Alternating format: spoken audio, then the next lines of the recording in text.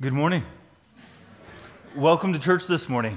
It is Canada Day weekend, and we're really thankful that God's given us a safe place where we can live, a prosperous place where we can enjoy His bounty, and a place where we have freedom to gather like this for our worship service. Today is a day of celebration. 4 people are going to publicly profess their faith in Jesus Christ as Lord and Savior this morning, and 2 of them are getting baptized. And if that wasn't enough, we get to come to God's open house of mercy and celebrate the Lord's Supper together. If you're a guest among us, a warm welcome to you. If you generally participate in the Lord's Supper in your home church, you're welcome to come and celebrate the Lord's Supper with us. I'll give instructions on exactly how that's going to work when we get to that part of the service. For now, welcome. My name's Harold Winter, and I'm the pastor here at Crosspoint, and we're delighted that you're here to worship our God and Savior with us today. Please rise. We're going to begin with singing 10,000 Reasons.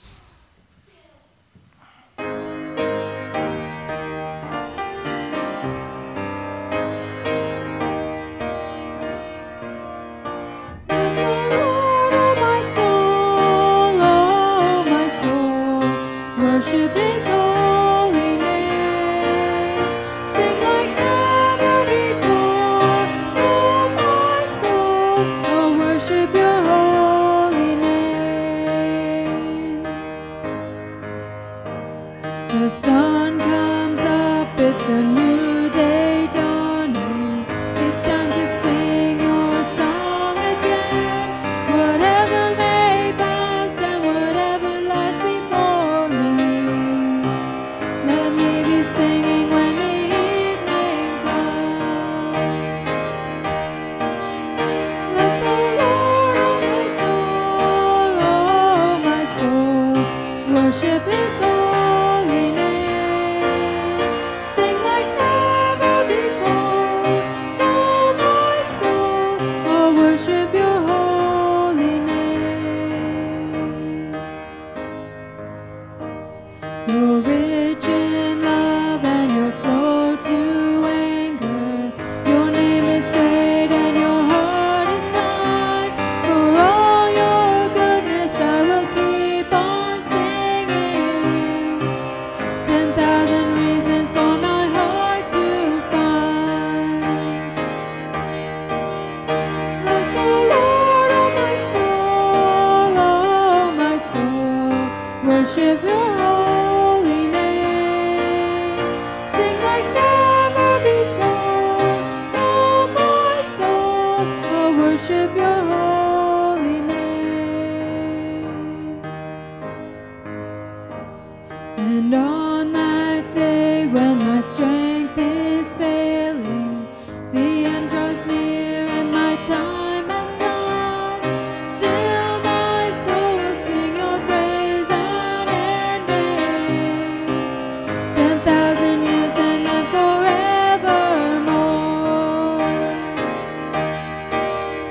Bless the Lord, oh my soul, worship His holy name. Sing like never before, oh my soul, oh worship Your holy name. Worship Your holy name, Lord, oh worship Your holy name. Praise the Lord. Praise God in His sanctuary. Praise Him in His mighty heavens. Praise Him for His acts of power. Praise Him for His surpassing greatness. Praise Him with the sounding of the trumpet. Praise Him with a harp and lyre. Praise Him with timbrel and dancing. Praise Him with the strings and pipe. Praise Him with the clash of cymbals. Praise Him with resounding cymbals. Let everything that has breath praise the Lord. Praise the Lord. God calls us to this time of worship so that we can sing His praises, tell about the amazing things that He has done for us and for all creation. God greets you to this time of worship saying grace, mercy, and peace to you from God the Father, from Jesus Christ, our Savior and Lord, through the presence and the power of the Holy Spirit. And together we say, Amen. Please join me in prayer.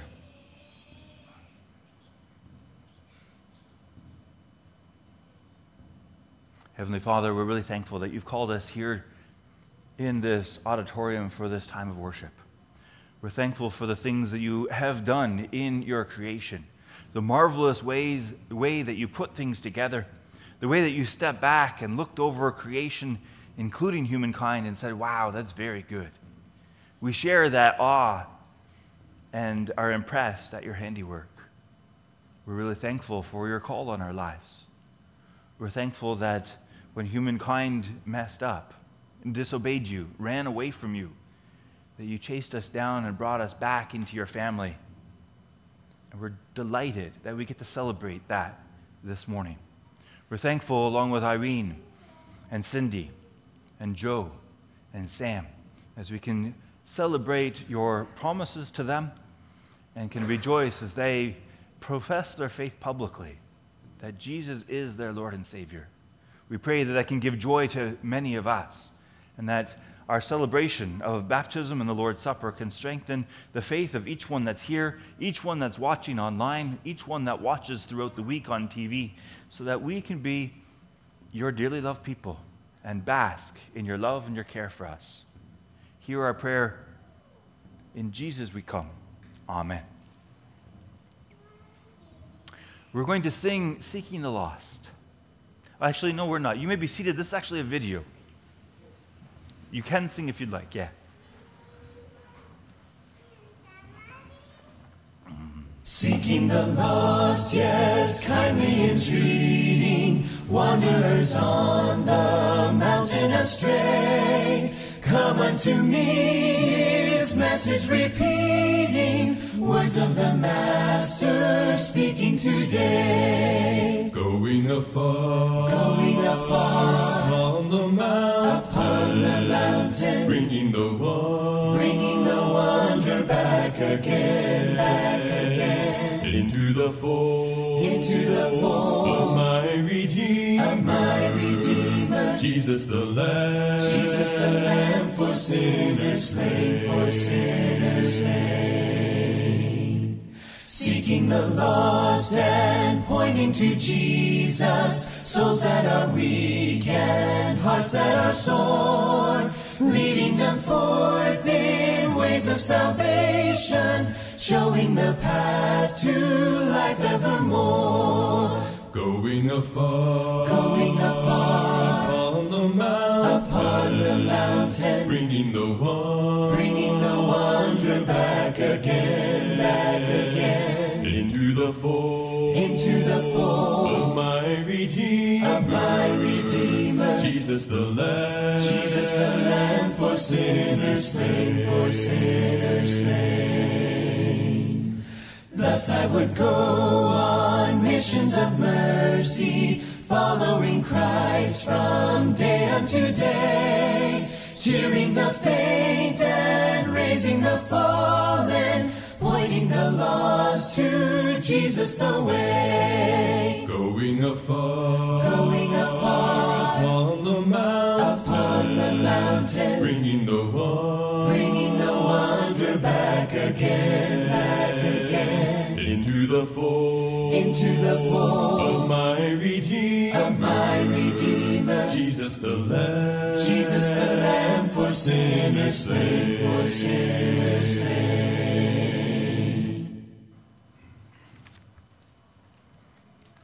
I should have introduced that better.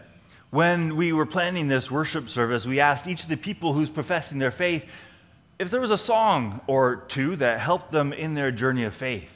And so Sam looked through the songs that he listens to, and this was the very top of his listen to, and one that was important in his journey of faith.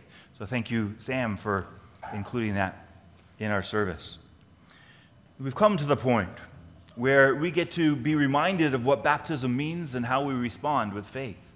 Brothers and sisters in the Lord Jesus Christ, the sacrament of baptism reminds and assures us that we share in the death and resurrection of Jesus Christ, that we are incorporated in Christ's holy church. Baptism proclaims the faith of the church.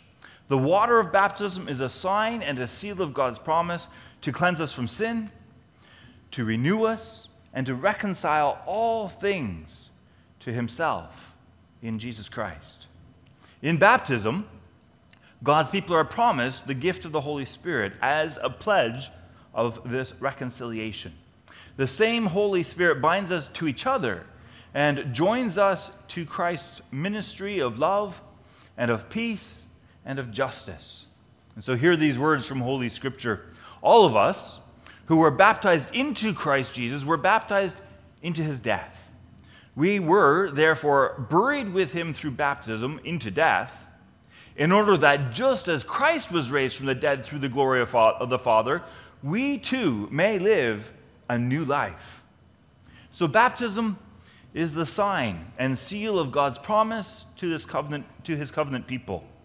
In baptism, God promises by grace alone to forgive our sins, to adopt us into the body of Christ, the church, and to send the Holy Spirit daily to renew us and cleanse us and to raise us to eternal life. This promise of baptism is made visible in water. Water cleanses, water purifies, it refreshes, water sustains. And you know what? Jesus Christ is the living water. So through baptism, Christ calls us to a life of new obedience, to love and trust God completely, to forsake the evil of the world, and to live a new life, a holy life. Yet, when we fall into sin, we must not despair of God's mercy, nor should we just continue on sinning. For baptism is a sign and a seal of God's eternal covenant of grace with us. And so I invite Irene and Cindy and Joe and Sam to come forward to respond to these questions, to the baptism that they've had before, or the baptism they're about to receive. Come on forward, please.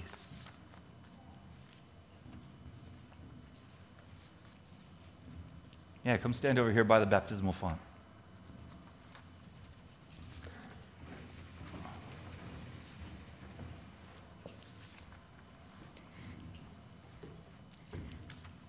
Yeah, you go sit down by Joe. As a kid. Yeah? So we now ask you to stand before God and before his people to answer the following questions as a public profession of your faith. When I have all four questions, I'll ask you individually for your response. You can respond with, I do, God help me, if that's the way you'd like to. First, do you believe that Jesus Christ is the Son of God and he was sent to redeem the world? Do you love him and trust him as the one who saves you from sin? And do you, with repentance and joy, embrace Jesus as the Lord of your life?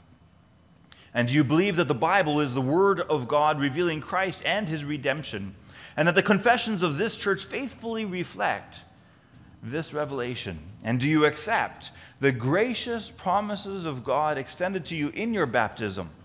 And do you affirm your union with Christ and with his church, which your baptism signifies?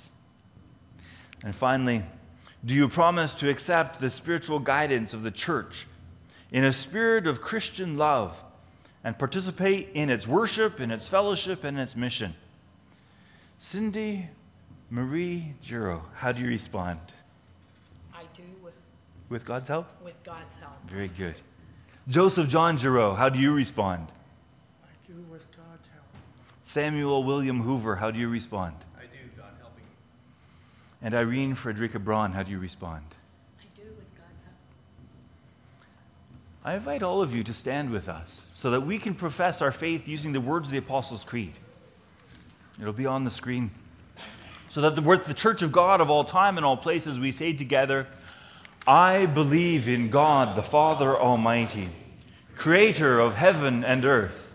I believe in Jesus Christ, his only Son, our Lord, who was conceived by the Holy Spirit and born of the Virgin Mary. He suffered under Pontius Pilate, was crucified, died, and was buried. He descended to hell. The third day he rose again from the dead. He ascended to heaven and is seated at the right hand of God the Father Almighty. From there he will come to judge the living and the dead. I believe in the Holy Spirit, the holy Catholic Church, the communion of saints, the forgiveness of sins, the resurrection of the body, and the life everlasting. Amen. You may be seated. Sam also prepared a few words that he would like to use to express his faith and do it a little more personally. There's a mic there. Shall I grab it for you? Yeah, sure. Yeah, good.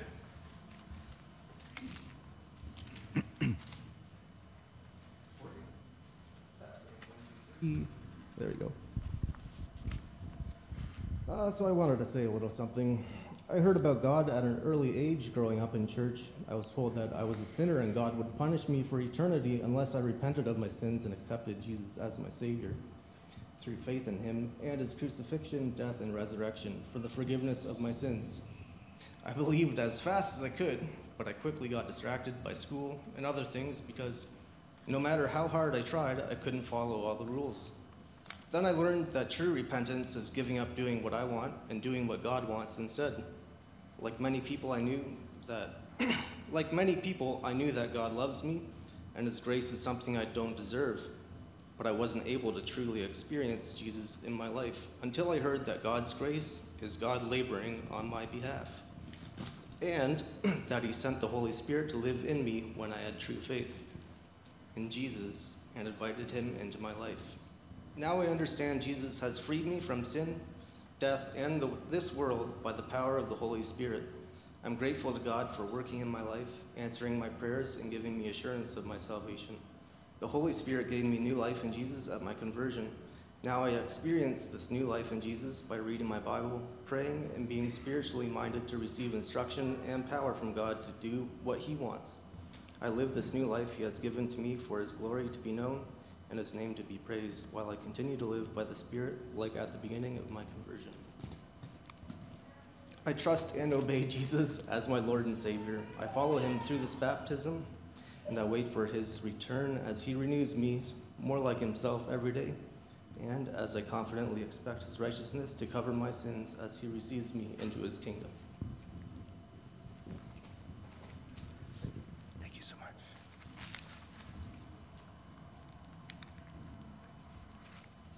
Please join me in prayer. We give you thanks, O holy and gracious God, for the gift of water. How in the beginning of creation your Spirit moved over the waters. How in the waters of the flood you destroyed evil. You led the people of Israel through the sea into the freedom of the promised land. And in the river Jordan, John baptized our Lord, and your Spirit anointed him.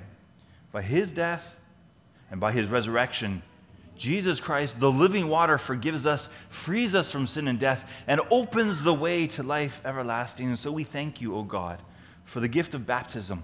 How in this water you confirm to us that we are buried with Christ in his death, and we are raised to share in his resurrection. How we are being renewed by the power of the Holy Spirit and are united to Christ and his church in mission. Send your Holy Spirit, we pray, upon those baptized here today and those professing faith, that this water, the reminder of baptism, may be a gushing spring for eternal life. Wash away their sin, raise them to a new life, and graft them into the body of Jesus Christ. Pour out your Holy Spirit on them, we pray, that they may have wisdom to discern their gifts, strength to obey your will, and joy in answering your call. To you, Father, Son, and Holy Spirit, one God, be all praise, all honor, and all glory, now and forevermore. Amen. And so, Joe, come on forward. Joseph, John, Jiro, I baptize you in the name of the Father, in the name of the Son, and in the name of the Holy Spirit. Amen. Yeah. Praise the Lord. Praise the Lord. You can step back if you like. And Sam, come on forward. Samuel William Hoover, I baptize you in the name of the Father, in the name of the Son, in the name of the Holy Spirit. Amen. I'd like to ask you to rise once more, please. For I have a question for you. Dearly loved people of God, do you promise to love and support these new members with your prayers, with your encouragement, with your example? And do you promise to receive them as members of God's family in love, to pray for them, to help instruct them in the faith, to encourage them and sustain them in the fellowship of believers, people loved by God? How do you respond? We do, God helping us. You may be seated again. I'm going to reach behind you here. Thank you. Joe, it's been a delight to get to know you a little bit better in the last half year or so. And there's a certificate here of your baptism, and there's a book here. I know you're not always that much of a reader, but this is a book that day by day helps work through the Lord's Prayer and helps you strengthen your faith. God's blessing. And Cindy, I have a certificate for you as well of your profession of faith. And another book. This is Philip Yancey's What's So Amazing About Grace. I hope it helps you as you delve into the grace that God's lavished on you. Thank you very much. Yeah, God's blessing. Sam, I know you are a reader, and you like to study this kind of stuff. And so I have Timothy Keller's Jesus the King. It's been a delight to get to know you. I love how you're studying. Keep it up, man. There's lots more to explore, lots more gifts for you to explore of your own, and ways to use those in the kingdom of God. God's blessing. Of the four, Irene, I think I've known you the longest. And I really appreciate how you take care of your family, how you invest in the life of this church. It's been a joy and delight to get to know you. I have another copy of Why Pray, going into the Lord's Prayer to help you in your journey of faith. God's blessing to you. Do we get to talk? You can talk, absolutely. I didn't know you were prepared to talk. Okay. I'll hold that. You hold that. We're good.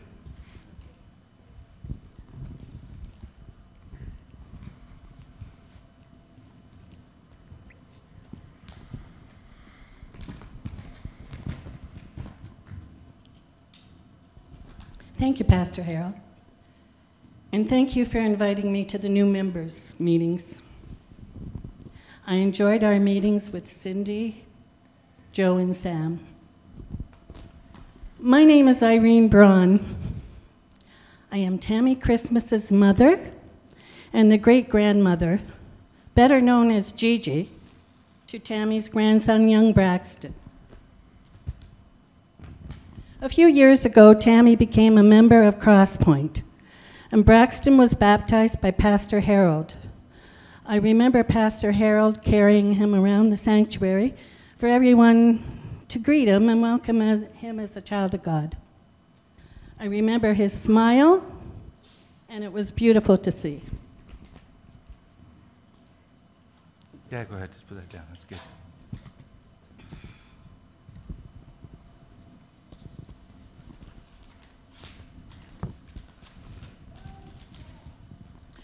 I am grateful for all the help and love that everyone has given to Tammy and Braxton. It will take me a little while to get to know everybody by name. I have always been a Christian, and I have had my share of life experiences. At times I wondered how I would, or if I could, cope with all the changes that I have had to navigate. Like most mothers, I was busy working and raising my children. I can say that it was not always easy, but I do know it was the most important job that I have had. I think I can say that I was running on autopilot. Time goes by and my children and grandchildren are adults now. I am a little wiser now, and my faith is stronger. And I know I was not alone during the difficult times throughout my life. The Holy Spirit was within me to guide me. And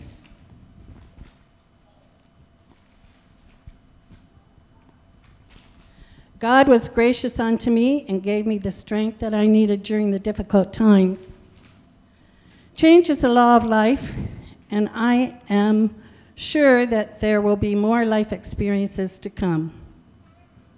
I know that as I live my life as a mother and grandmother, and a Gigi, the worries will be there for myself and my family. But it is my prayer that my worries will be less now. I've asked Jesus to help me, and I can say that I am feeling better and my heart is not so heavy. It is a wonderful feeling to know that I will not be alone. Also, since I've been attending Crosspoint and listening to Pastor Harold's sermons, I have taken his words to heart. Even at my age, I know that there is so much more to learn. The new member meetings were just a start. Thank you, Pastor Harold.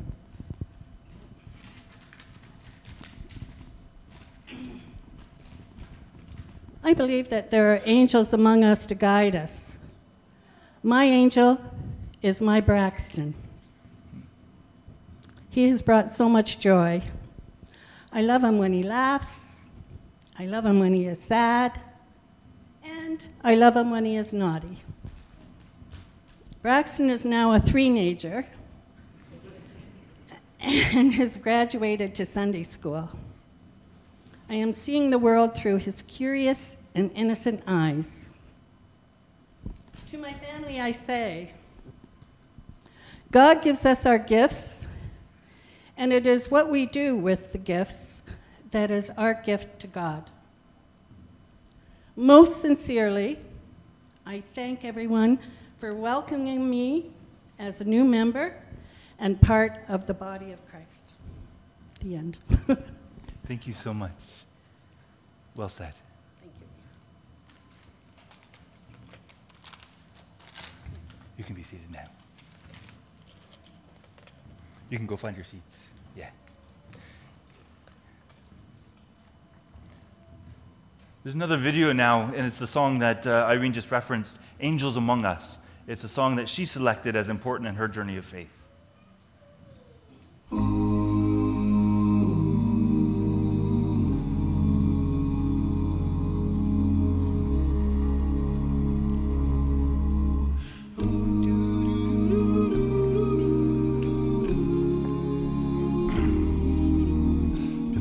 I was walking home from school on a cold winter's day. Took a shortcut through the woods, and I lost my way. It was getting late, and I was scared and all alone.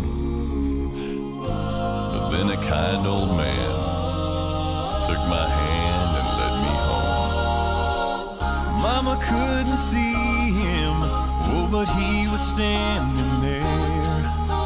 And I knew in my heart he was the answer to my prayers. Oh, I believe there are angels among us, sent down to us from somewhere up above. They come to you and me in our darkest hour to show us how to live, to teach us how to give, to guide us with the light of love.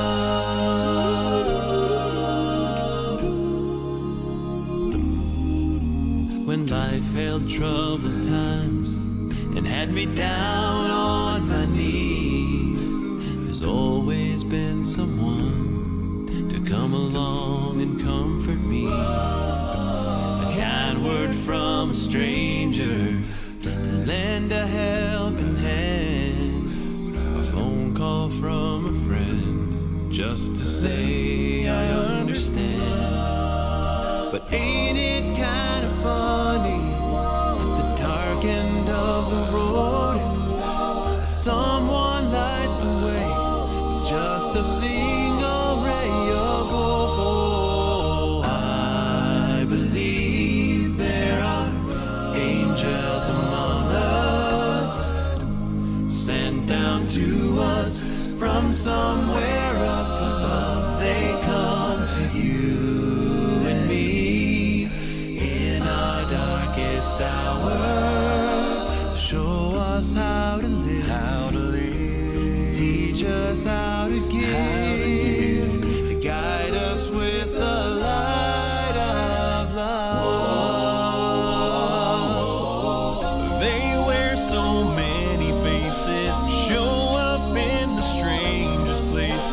Grace us with their mercy in our time of need. Oh, I believe there are angels among us, sent down to us from somewhere up above. They come to you and me in our darkest hour to show us how to live and teach us how to give, to guide us with the light of love, to guide us with the light of love.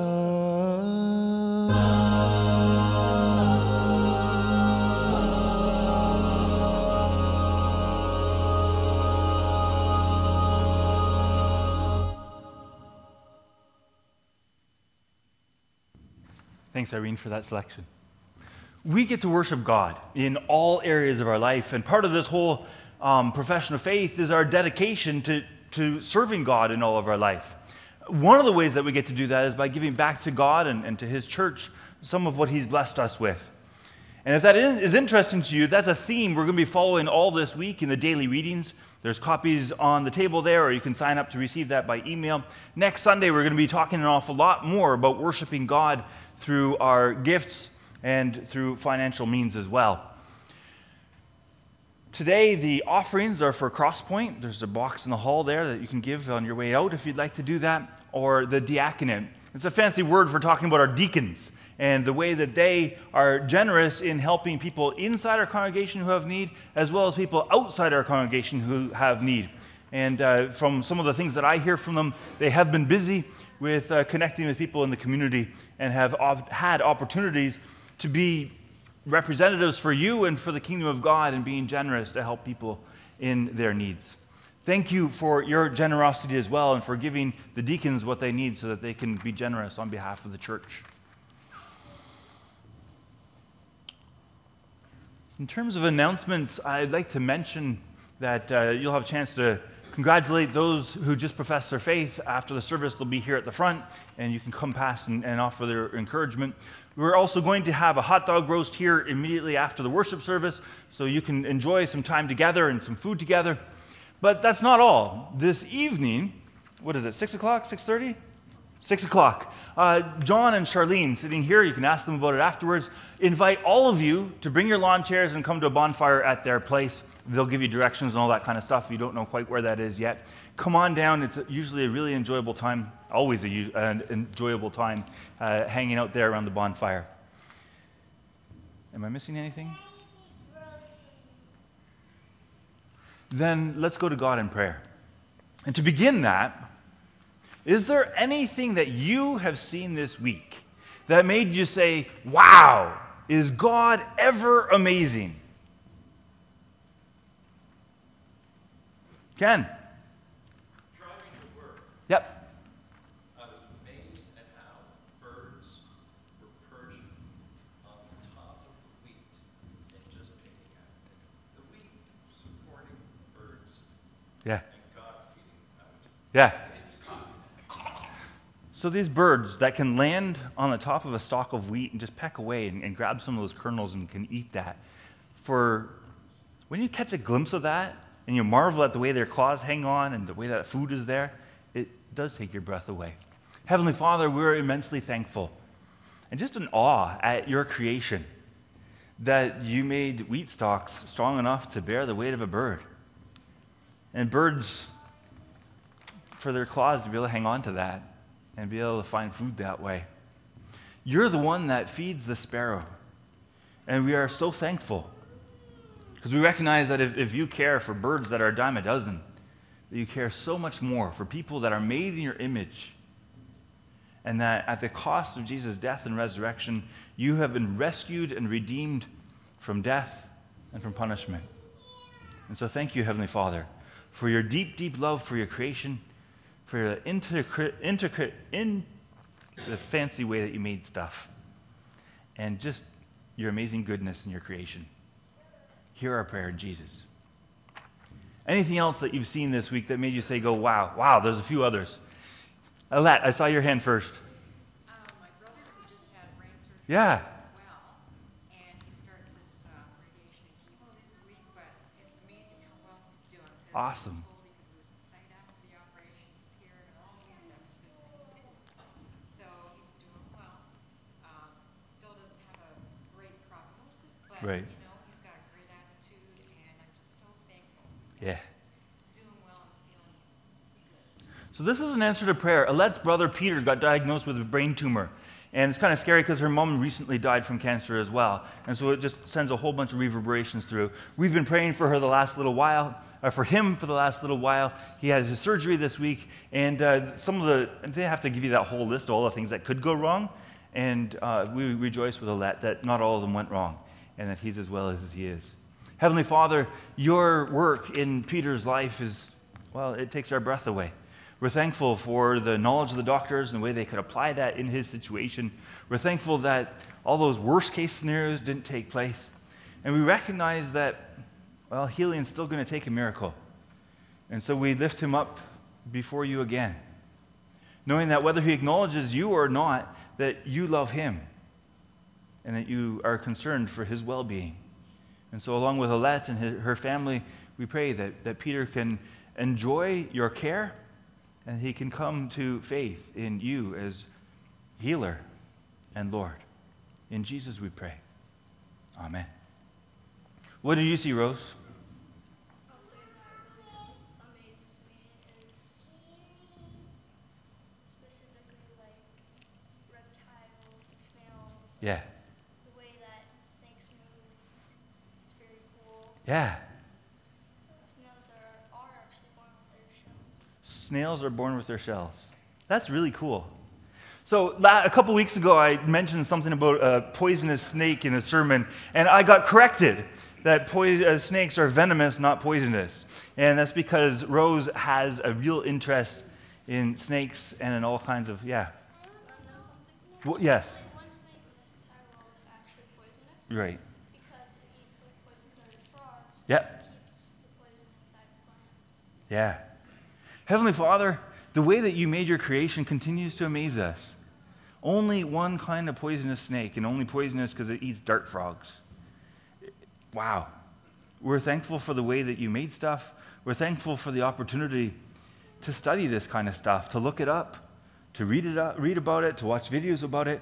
And we pray that all of the science that we do, all the exploring that we do, all of the studying that we do helps us praise you better and just respond, glorifying your name for what you've done and the marvelous way you've put stuff together in this world.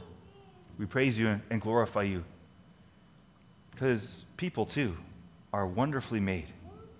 We know that full well. Amen. Yeah, Phil. So many, Yeah. multiple, but two that really pop are, I have a couple of clients. One is being accepted to Teen Challenge, and Good. she is about to embark on a really amazing new journey. And another client who has been on this journey for a while is actually going to, I mentioned to him perhaps he should volunteer there, and they've actually given him a position there. Cool. And I think the beautiful thing is when I sit down with a client who's really, in that process, that healing process, and open to the light, that deep connection I feel with them, that Yeah. beautiful, reciprocal kind of relationship that is so fulfilling. Yeah. So Phil works with people that are at risk for abusing young people, I think mainly. The whole spectrum, everybody. And he gets an opportunity to have one-on-one conversations with people about stuff that really, really matters. And he's rejoicing that one person in the conversation accepted the invitation to participate in Teen Challenge, which is a great ministry that allows people to kick their addictions in the power that God gives them through the Holy Spirit. And so, yeah, thanks for the work that you do. That's tough stuff. You see some tough stuff, but you see some really amazing people. And thank you for your work.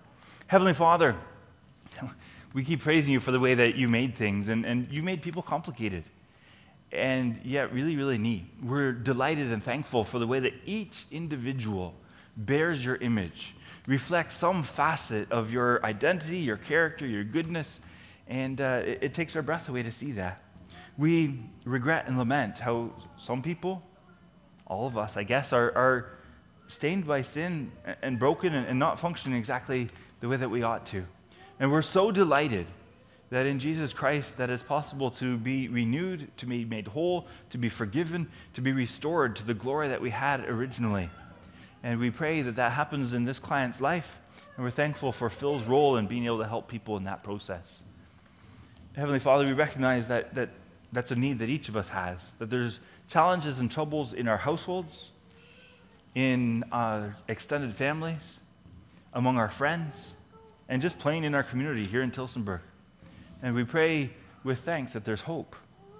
And we pray that these resources can be accessed and that people can kick addictions and can rely completely on your Holy Spirit for strength and for joy. And we pray, Heavenly Father, that if there's a part for us as Crosspoint Community Church or members of it to be part of that, we pray that you use us, that you direct us, that you put us in the right spot at the right time so that we can be used by you for your glory, for your kingdom, and to help people that otherwise just wouldn't connect with you. Hear our prayer in Jesus' name. Amen. Anything else that we should talk to God about?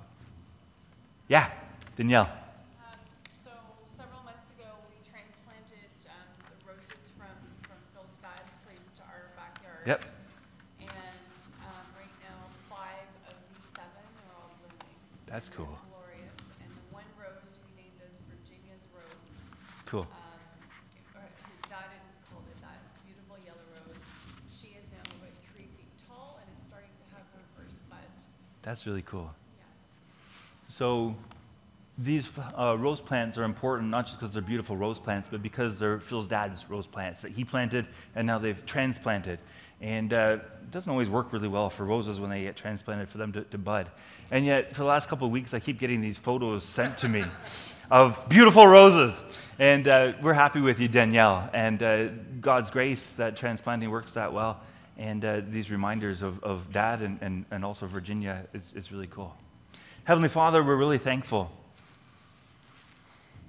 Transplanted roses blooming doesn't always happen. And yet in this case it did. And for that we give you thanks. We remember with sadness and people that were important to us that have passed away. And we're thankful that this is a safe place to talk about our losses, to talk about our sadness. And we're thankful that in Jesus Christ, you are restoring and renewing all things. And so we're not worried about Phil's dad or Phil's sister, Virginia, because they're in your hands, they're in your company, they're in a safe spot.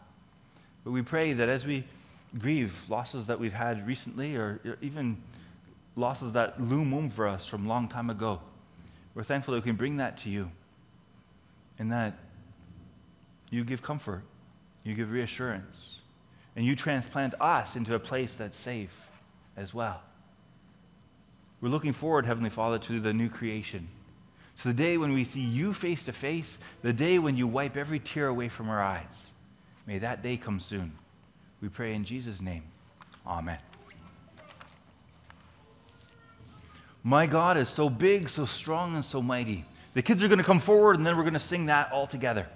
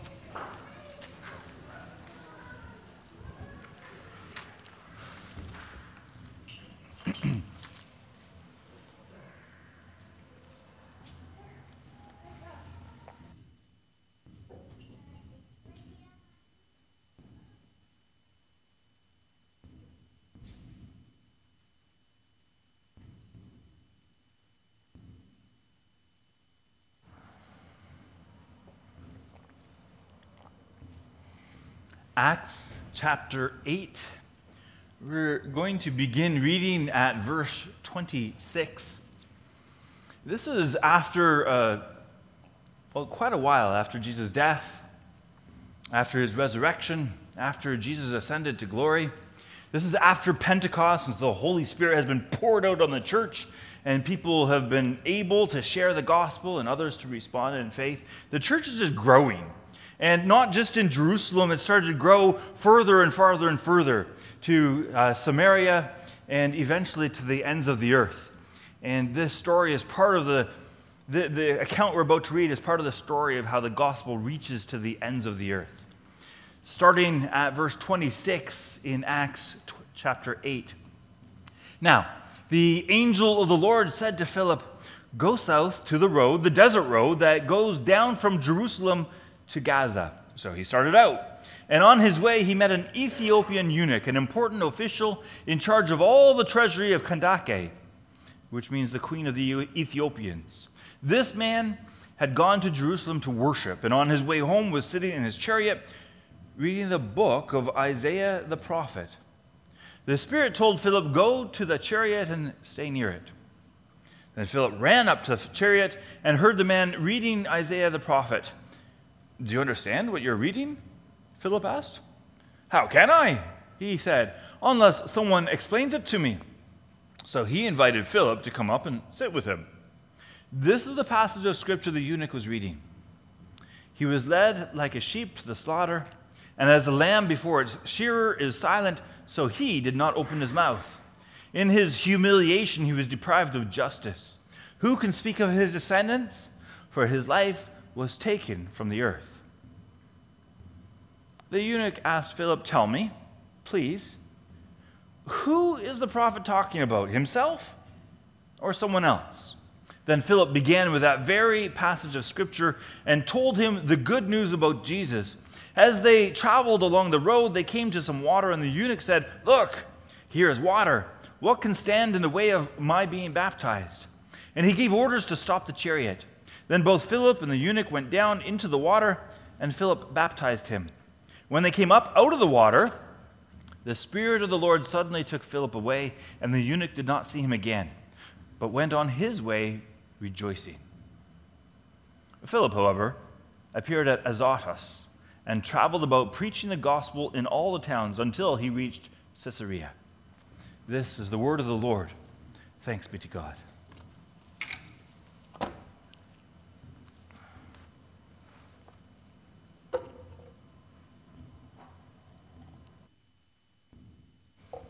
Please join me in prayer. Heavenly Father, like the Ethiopians so long ago, we find Scripture sometimes difficult to understand. And we pray, Holy Spirit, that you help explain it to us. Use the words of the preacher so that what you have to say to your church becomes clear, and give us attentiveness. Give us ears to hear and minds to understand what you have to say to your church this morning. Meet with us. Tune our ears and our hearts to your word, so that the words of my mouth and the meditations of our hearts will be pleasing to you, O Lord, our rock and our Redeemer. Amen. When one person professes faith in Jesus Christ, it's a really exciting day.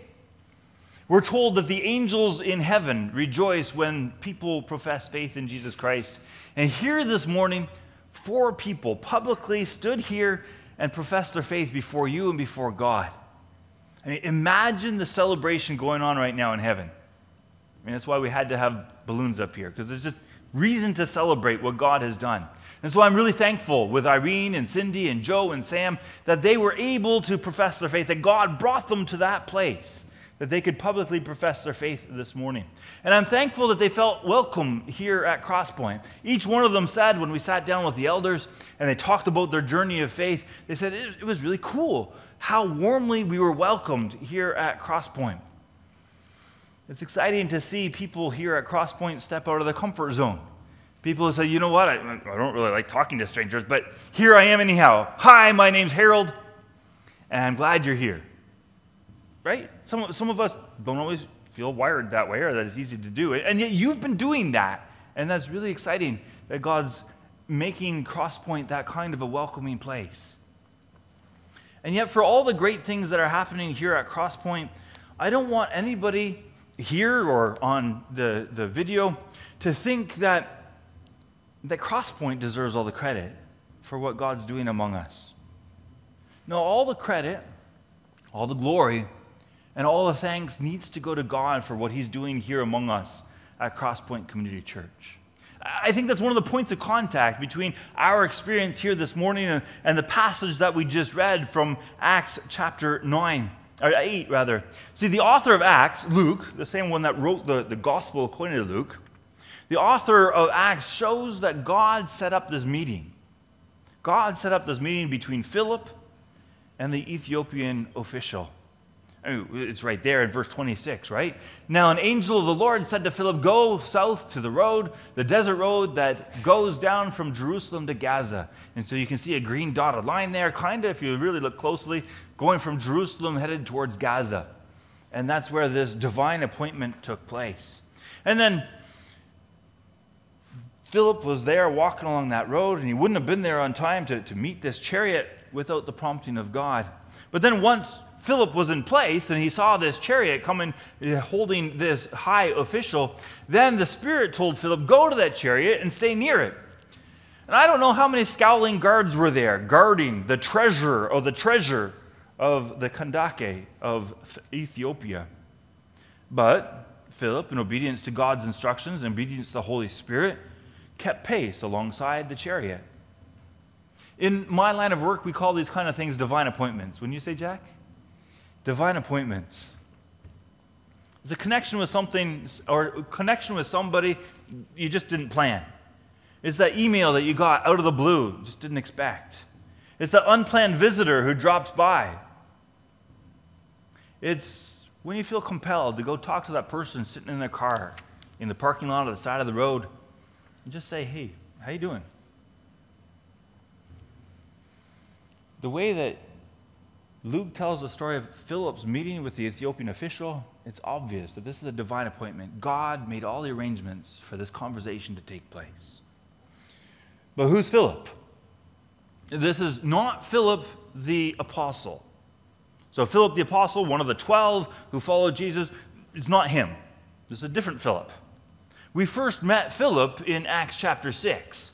We talked about that passage a few weeks ago. So Philip is one of the 7 who were chosen to distribute food when some of the widows in the community were getting left out in the daily distribution of food.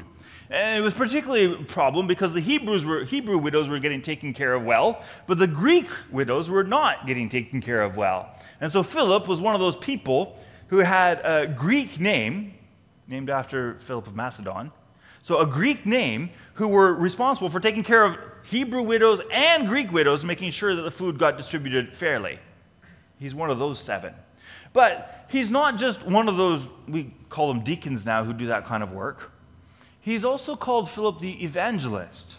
Because if you were to start at the beginning of chapter 8, you would have read how God's word describes Philip's journey to Samaria.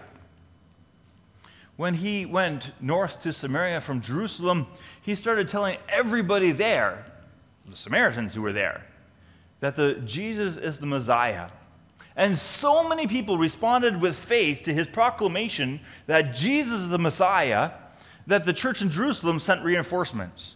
Peter, you better go. John, you better go. We need to send out our A team because amazing stuff is happening up north in Samaria, and we need you to be there on the ground to help Philip preach and teach and baptize people so the Holy Spirit can do and continue to do its work among the people in Samaria. And this is not the last time we hear about Philip the evangelist. Later on, Philip continues on to Caesarea, this passage tells us. And we next see him there as well, many years later, when Luke and Paul are on their journey back, bringing the gifts from people in Greece to help the Christians who are in Jerusalem. And they stop by in Caesarea. And Philip says, "You got to stay at my place."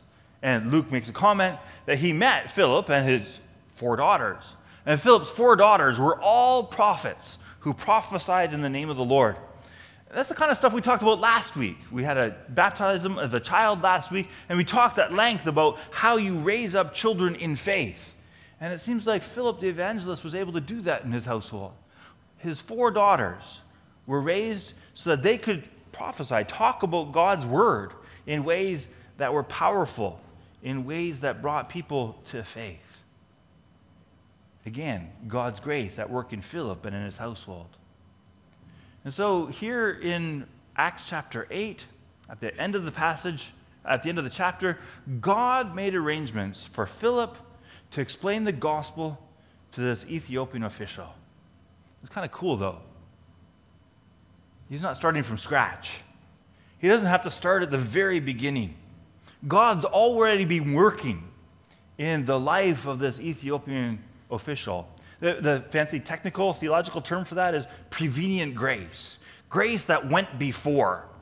And so this Ethiopian official, some point in his life, came to faith in God, became a worshiper of the Lord. And so it was so important, his faith was so important to him, that he traveled from Ethiopia all the way up to Jerusalem so that he could go to the temple and worship God in person there.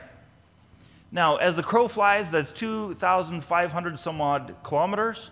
I don't think he went the way the crow flies. The way that Google Map would send you now if you went walking, it takes about 4,000 some odd kilometers to get there, 926 hours. He went by chariot. Maybe it was faster. But he takes his faith pretty seriously if he's going to make that kind of a trip, invest that kind of time and money in worshiping God in the temple. And now he's on his way home when God makes this divine appointment between him and Philip. But he didn't come home empty-handed. On his lap, he has this scroll of Isaiah the prophet. I wonder if this is only one of the things that he picked up when he was in Jerusalem. I wonder if he was browsing through the bookstores and souvenir shops and said, "You know what? I think I'll take home this scroll of Isaiah the prophet." A perfect souvenir, right? And yet as he's working his way through this scroll, he's struggling to understand what he's reading. It kind of makes sense. The Old Testament books of prophecy are often difficult to understand. And yet he's been working on this hard. He's gone all the way through the scroll and is actually at what we now call chapter 53. He's been working at this for a while. And it's an awesome chapter. Now, you want homework? Let me give you homework. If you were in Philip's sandals and you had the opportunity to explain the gospel to somebody from this passage, how would you do it? This is the passage of Scripture that the eunuch was reading. He was led like a sheep to the slaughter, and as a lamb before its shearer is silent, he did not open his mouth. In his humiliation, he was deprived of justice. Who can speak of his descendants? For his life was taken from the earth. So at home, this afternoon, tomorrow morning, pull somebody aside and say, "Hey, you know what? Let's try this. I'm going to try and explain the gospel from this Bible passage." It's your homework.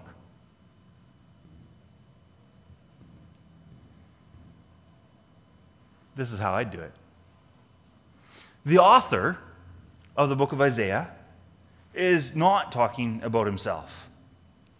He is talking about someone else. The author is talking about the long-promised Messiah, the one that God told Abraham and Isaac and Jacob, he is coming. The one that God told Adam and Eve, he will crush the serpent's head. That one, that Messiah is the one that Isaiah the prophet is talking about. And he is the one who was led like a sheep to the slaughter. And why was he led to the slaughter? Well, just like the Passover lamb was slaughtered so that God's punishment on Pharaoh and all the Egyptians passed over all the houses of the Israelites who were eating the Passover lamb. That lamb's blood was shed so that God's angel of death would pass over their household, and yet all of the Egyptian households were punished for their disobedience against God. In the same way, Jesus the Messiah is the Passover lamb. He was led to the slaughter so that the punishment for sin passes over everybody who puts their faith, their hope, their trust in Jesus Christ as Savior and Lord. This is a gift. Yeah, Jesus was deprived of justice. If he had received justice, then the Sanhedrin would have sent him home and said, go away, you're innocent. And Pilate would have said, you're innocent. I find nothing wrong with this man. I'm going to release him instead of flog him and have him crucified. But no, he was crucified unjustly. Although he's 100% obedient to his Father in heaven, Jesus did not protest when he was tried. He did not protest when he was executed. He did not open his mouth. His life was taken to rescue the creation that God loves. I mean, if you were to scroll down a little further in Isaiah chapter 53, you'd find these verses. He poured out his life unto death and was numbered among the transgressors, for he bore the sin of many and made intercession for the transgressors. That's what Jesus Christ did for us. This is the good news that we celebrate here this morning. I mean, already as a kid, I realized I didn't live up to God's standard. Already as a kid, I realized that I just could not be good enough. And some of the people who profess their faith said that as well this morning. You can determine your success at being obedient to God for yourself. I know where I stand. And if I stood before God as judge of all creation, and he opened up the books and he judged me on what I've done, I would deserve punishment. And the punishment for sin is always and only death. An eternity cut off from God and all his grace and all his mercy. And that's why Jesus' death, like a lamb sent to the slaughter, is really, really good news. As a person who was 100% obedient to his heavenly Father, as a person who is 100% God as well, Jesus is the perfect substitute to make intercession for transgressors. At the cross, God put all the punishment for human sin on Jesus so that he died in our place, so that you can be clothed in the holiness, the obedience, the righteousness of Jesus Christ. And when you come before God for judgment, he will say, I, Jesus, have paid the price for that person already, so that you get to enjoy life with God, life with Jesus Christ, life eternally in the good creation that is being renewed in Jesus' resurrection. What would stop you from enjoying this offer? What stops you from putting your faith, professing your faith publicly that Jesus Christ is Lord? What stops you from living out that faith in each day, in the way that you act, the way that you talk, in the things you imagine, dream about, and are ambitious about? You see, life with faith in Jesus Christ makes all of life this new experience. So that instead of trying to impress God and other people with our goodness, acting good is no longer a burden. We've been rescued from sin and death. Why would we go down that path any longer? No, instead, we're free in Jesus Christ to live a life of loving him with all of our heart, soul, mind, and strength. Live a life of loving our neighbor as ourselves, because that's the kind of life that Jesus lived, and we want to be like our big brother Jesus when we grow up. That's our goal, that's our ambition in our behavior, in our attitude, in the words that we use. And so God uses our faith, uses our renewed attitude so that we can do good in our households, that we can do good in our community. And God uses our obedience to his commands and instructions so other people can hear about his love for the world. I mean, that's at the heart of our faith, isn't it? For God so loved the world that he gave his one and only Son, that whoever believes in him shall not perish but have eternal life. For God did not send his Son into the world to condemn the world, but to save the world through him. That's the good news. that we celebrate, that we're reminded and assured of all over again every time we stand around the baptismal font. This sacrament is not just for the person getting wet. This sacrament is for each of us to remember what Christ has done. The same thing with the Lord's Supper table. Each time we take the bread, each time we take the cup, we remember and we believe that Christ's body was broken for us, his blood was shed for us to cover over all of our sin, all of our guilt, so that the judgment of God passes over us and we're set free. And so it's a big deal to come to the Lord's Supper table. Don't come if that's not your profession of faith. But if it is, even just a little bit of faith in Jesus Christ, come, welcome, enjoy and celebrate what Jesus Christ has done for you and for your salvation and for the renewal and setting straight of the whole world. And seize those moments when you have a divine appointment from God, when the Lord sets it up for you to share your faith with somebody else. If you have your eyes open, you will see opportunities to see how that takes place. And it's not always with the loudest or most outspoken person that this happens. For three of the people that did public profession of faith today, Emery Giro was really important in their journey of faith. Emery Giro was a long-term member in our congregation, but he hasn't been able to attend worship services before his death in January for at least 4 years. He wasn't here after our renovation. He wasn't here after COVID. He wanted to be, but he wasn't. But when he did attend worship services, he used to stand there at the back corner and welcome everybody as they came in. He'd handed a bulletin each one and just be delighted to see each person as they came in. And so it was tough to see him close to the end when cancer was eating him away and he was just a scrap of what he used to be. And his voice was much more feeble. And he wasn't able to do the things that he wanted to do or go the places he wanted to go. But God still used him. It's amazing the way that God used him. He wrestled with that, of course, at the end. Why do I have to keep on going, and why is it taking so long for God to call me home? He really wanted to see his wife Nancy again. He really wanted to see his Lord and Savior face to face. But God said, wait, I still got stuff for you to do. And so when he was on his deathbed in the hospital here in Tilsonburg,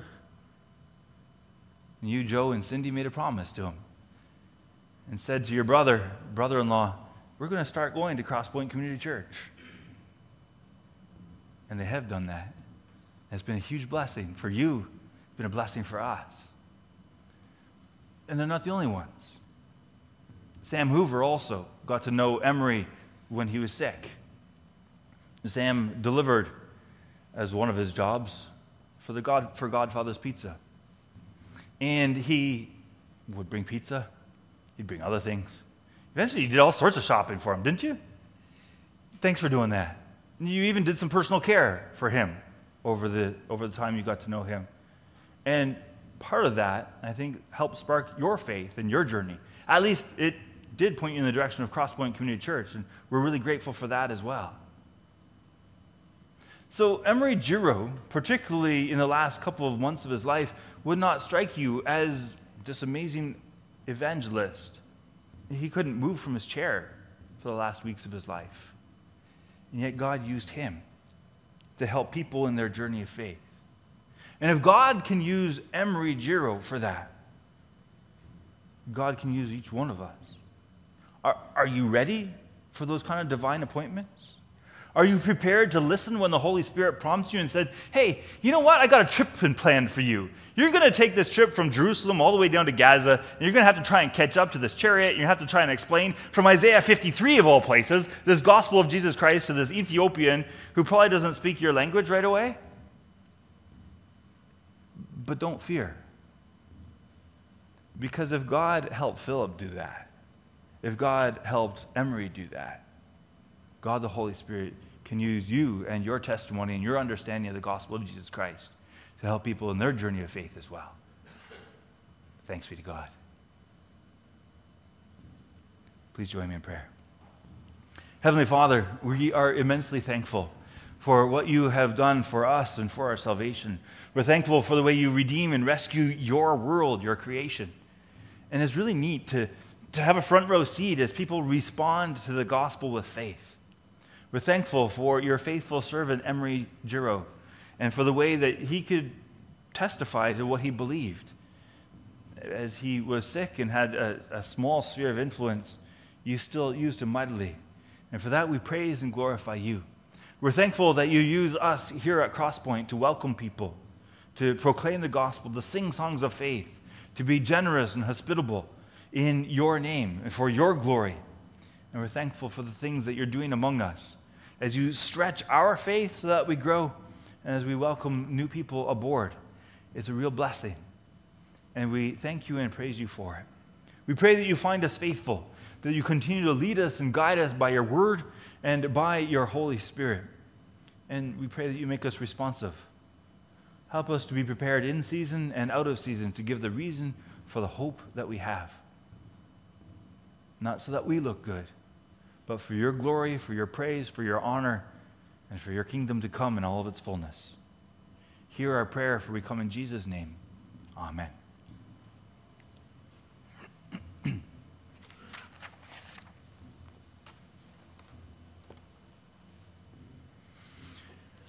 We're going to stand and sing The Old Rugged Cross.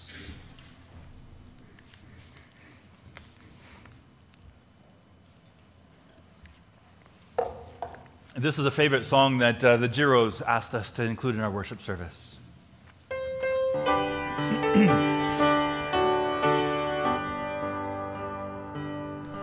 On a hill far away stood an old rugged cross, the emblem of suffering and shame. And I love that old cross where the dearest and best for a world of lost sinners was slain. So I'll cherish the old rugged cross till my trophies at last I lay down. I will cling to the old rugged cross, exchange it someday for a crown. Oh, the old rugged cross, so despised by the world, has a wondrous attraction for me. For the dear Lamb of God left his glory above to bear it to dark Calvary. So I'll cherish the old rugged cross till my trophies at last I lay down. I will cling to the old rugged cross and exchange it someday for a crown. In the old rugged cross, stained with blood so divine, a wondrous beauty I see. For 'twas on that old cross Jesus suffered and died to pardon and sanctify me. So I'll cherish the old rugged cross till my trophies at last I lay down. I will cling to the old rugged cross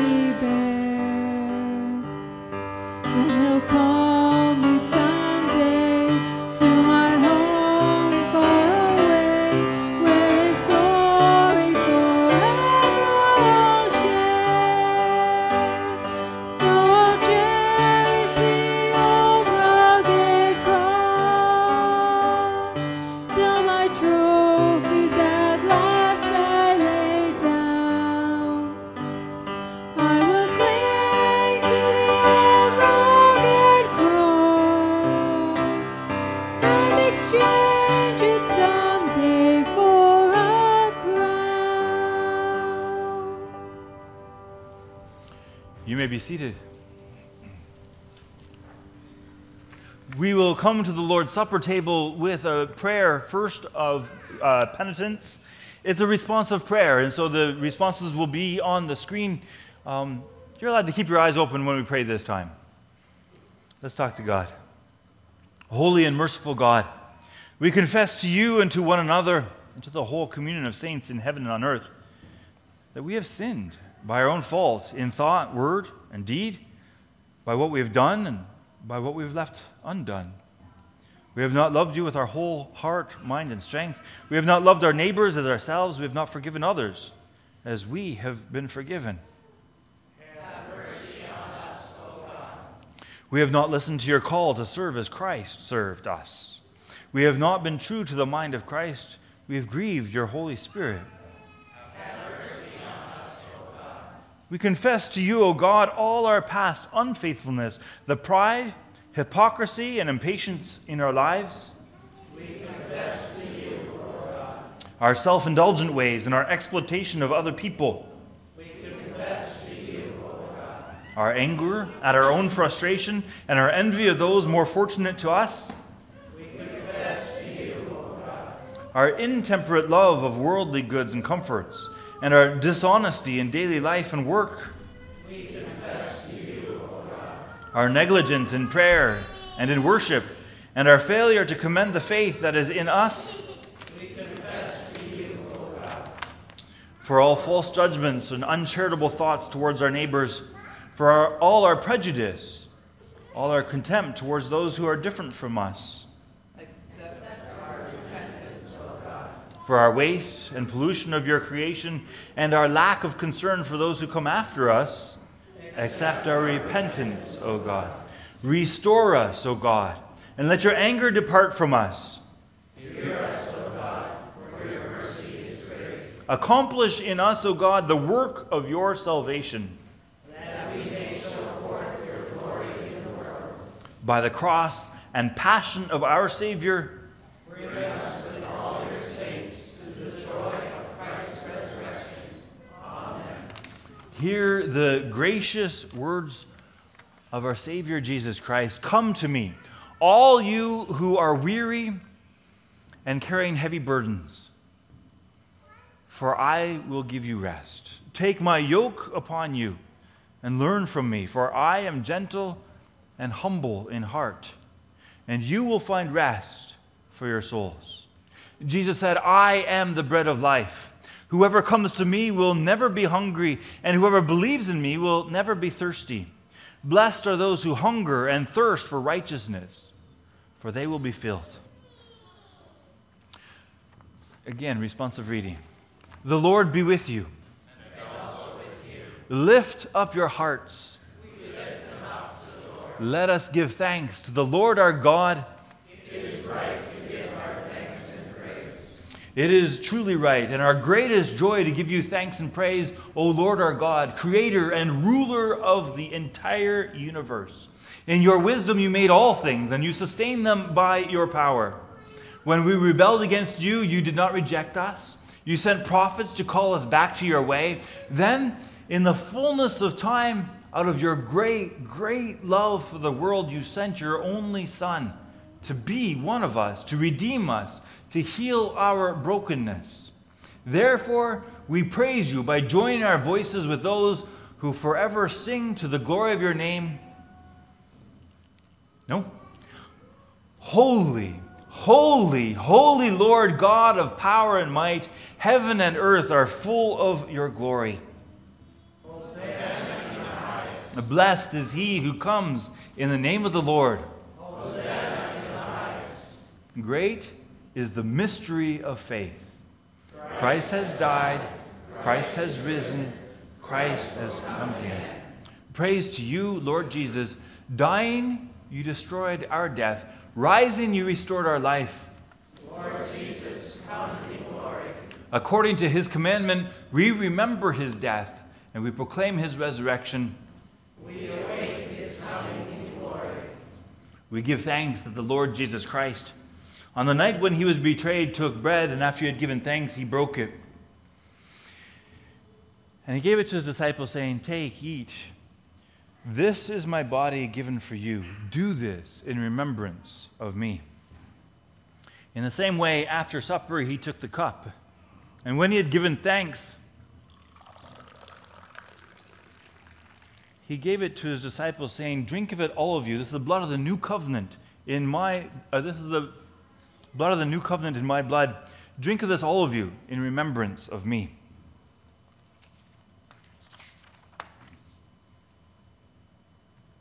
People loved by God, these are God's gifts for you. Do this in remembrance of him. And here's how we're going to be able to serve you the Lord's Supper elements. Starting on this side, we're going to walk around the sanctuary and come past this way. That chair I'll probably have to move. And one station will be here to serve you the bread. The other station will be here to serve you the cup. And then you can return to your seats. And then when we're all together, everybody has been served, then we'll participate all together, taking the bread first and then taking the cup. And come forward, even if you're not going to participate, and the people at the front will have something to say to you. Usually we say something like, "This is Christ's body," or "Christ's blood given for you." Appropriate response is "Amen," or "Thank you," or "Glory be to God." It's something appropriate to acknowledge the gift that God has given to you. Ask the elder to come forward, and starting on this side, and come around the sanctuary.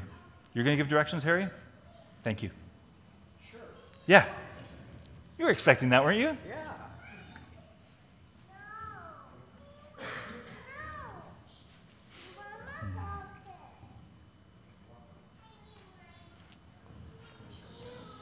Christ's body given for you.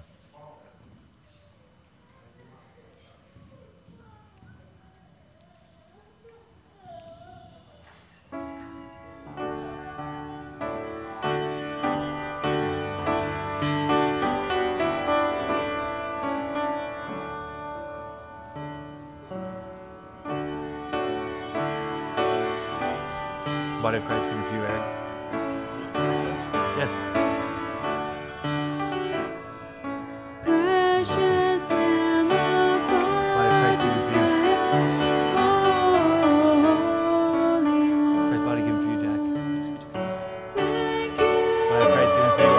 you, Arjen. for giving Body of Christ given for you, Luana. your Son Christ's body given for you, Betty. and leaving Karen, Christ's body your given for you. Spirit Tony, Christ's body given for you. on earth this day. Christ was crucified for you. Jesus, Body of Christ given for you. Phil, Christ's body given for you. Christ's body given for you.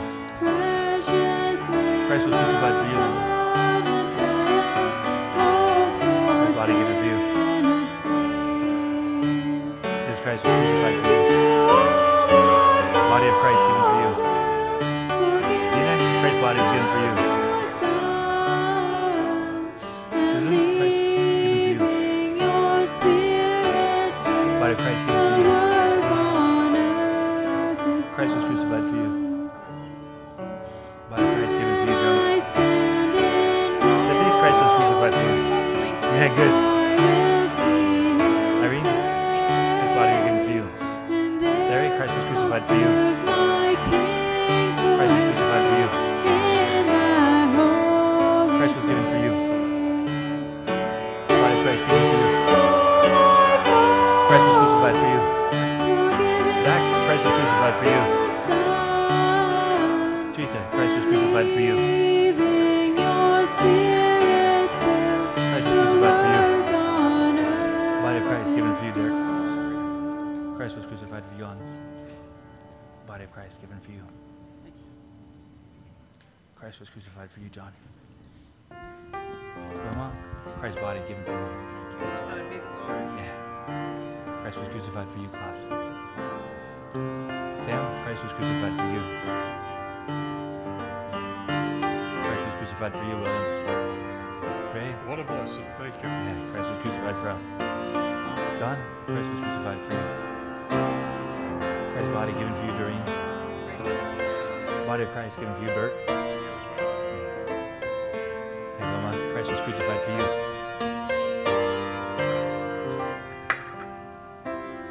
Body of Christ given for you. Christ was crucified crucified for you, Chad. Body of Christ given for you, Mark. John, Christ was crucified for you. Alec, Christ was crucified for you. Body of Christ given for you, Wilma. Christ was crucified for you. Body of Christ given for you. Christ was crucified for you, Megan. Nicole, Christ was crucified for you. Body of Christ given for you. Christ was crucified for you. Christ was crucified for you. Body of Christ given for you.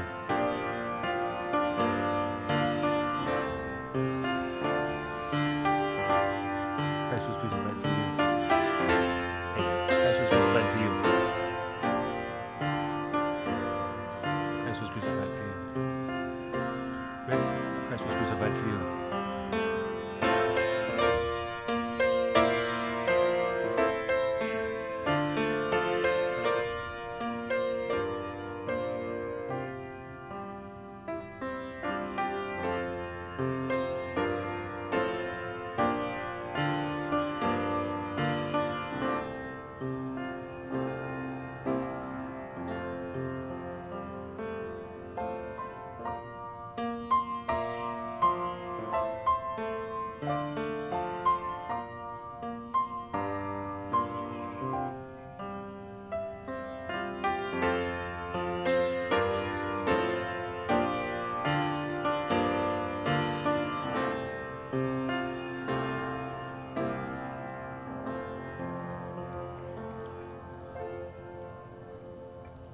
Christ was crucified for you, Emily.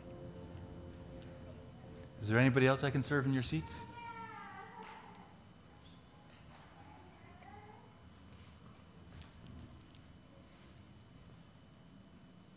Body of Christ given for you. Christ was crucified for you as well. Yeah.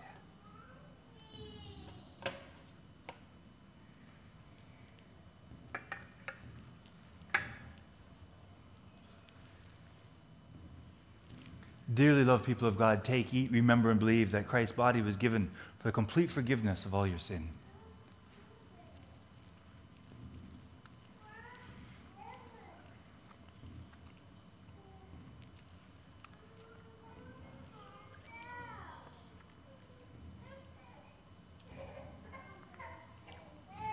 Take, drink, remember, and believe that the precious blood of Jesus Christ was shed for the complete forgiveness of all of your sin.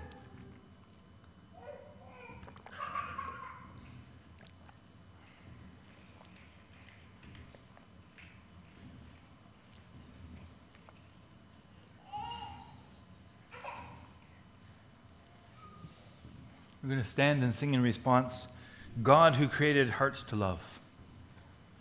Please rise if you're able.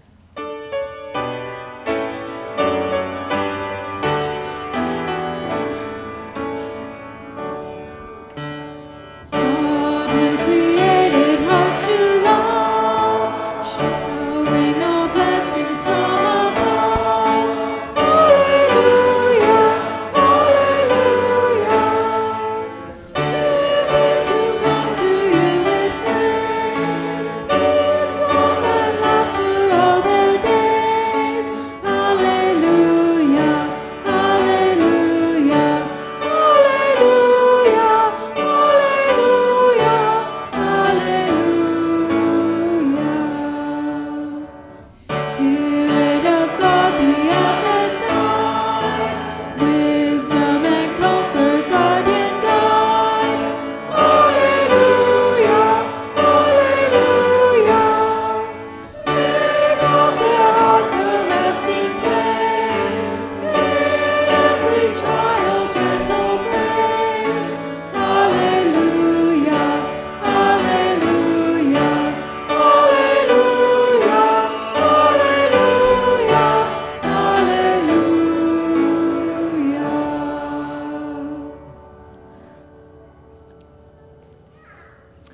After you receive God's blessing, give a moment for those who just profess their faith time to come to the front. And then the same way we went for communion, feel free to come forward and offer your encouragement and congratulations to them.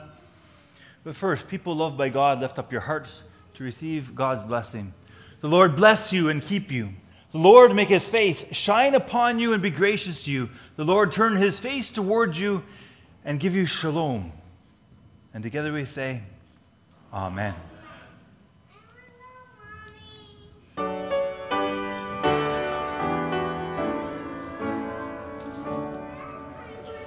God, let our joyful singing be, sign of our faith community. Alleluia, alleluia. Baptized in water we are fed.